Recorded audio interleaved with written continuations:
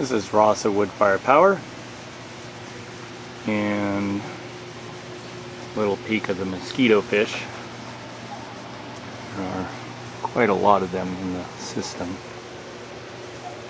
Hopefully see them darting about in all of the tables. Easier to see the little rings they make on the surface of the water than to see them. Anyway, this is an update on things going on. As you can see, I've ripped out almost all of the plants from the tables. Just working on knocking down the aphids and getting the whole system cleaned up and starting over again. So every now and then I just tear things out, clean, wash, and then start over.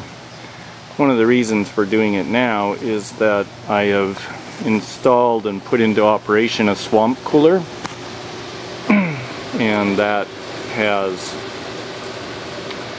made it to where I have cool air coming into the greenhouse and can close it up.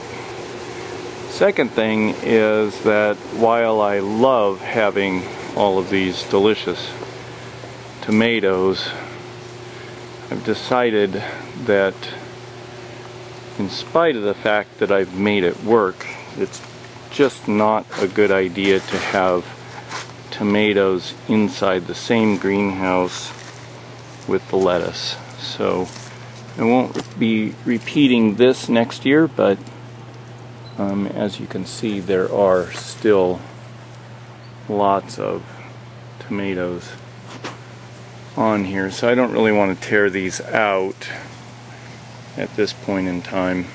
It's late August. So I'll keep these growing for a while and then remove them, and next year create a different greenhouse for them, and it'll be a little more appropriate. Over here are the babies that are being loaded into the table, and there are a bunch of different varieties, from hyper red rumple wave to glossy bronze cause to deer tongue, an Amish favorite, I think. At least it's called Amish deer tongue a lot of times. Lola Divina, Xenos Density, and so on and so forth. This one's really pretty, called Double Density. And some of these have aphids on them, I think right there. So what I use is a safer soap, and this is going to be a little tricky, but safe soap is basically dishwashing soap, but different. It doesn't make as many suds, and it's safe to use up to the day of harvest. So I'll try to do this and film it. The roots are formed, so this guy's ready to go into the rafts, and there are some aphids. I just put my finger down here to hold the plant from falling out, and I turn it upside down and dip it down into the soapy solution, and that covers the entire plant. And then I put the plant into a raft. So I haven't washed this raft out, but basically it would just go into that raft.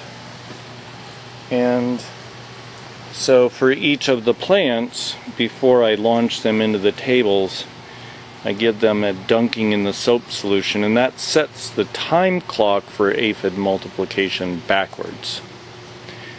And then if I need to, I got a tip from a friend about using an airless paint sprayer to apply the safe soap aphid spray.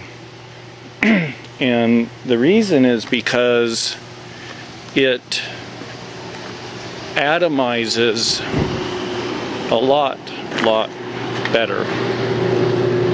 And so there it is. It's a Graco Magnum X5, and it has a tip, and I bought a smaller tip. I only found the 11 thousandths instead of 15 that comes with it, and I'd like to get a 9 thousandths. Basically, the smaller the tip, the better, because you're just spraying water with a little soap in it, and the sprayer puts it out in a real fine spray, and that coats the plant much better. The other way I was doing it was using a little hand pump sprayer, and these guys work, but they don't turn the spray into a mist, and so you get larger droplets. And what that means is that you use probably 5 times as much of the spray to get the plant to coat. So using the airless sprayer, you use less, which saves money on your sprays. Even though it's just safe soap, it still costs some money, and it also reduces the amount that you put onto the plants. Now, it's safe up to the day of harvest, which basically means that you could eat it, I guess, but it doesn't taste good, so I don't want to have it on my mature plants. So by spraying it onto the plants when they're young, then I can keep the aphids from showing up on the plants and knock them down and keep them knocked down, so that when the plants go to market, they are nice and aphid free, and that helps them sell and be enjoyed better. Anyway, that's what's up in the greenhouse. This is Ross of Wood Fire Power. Have a great week.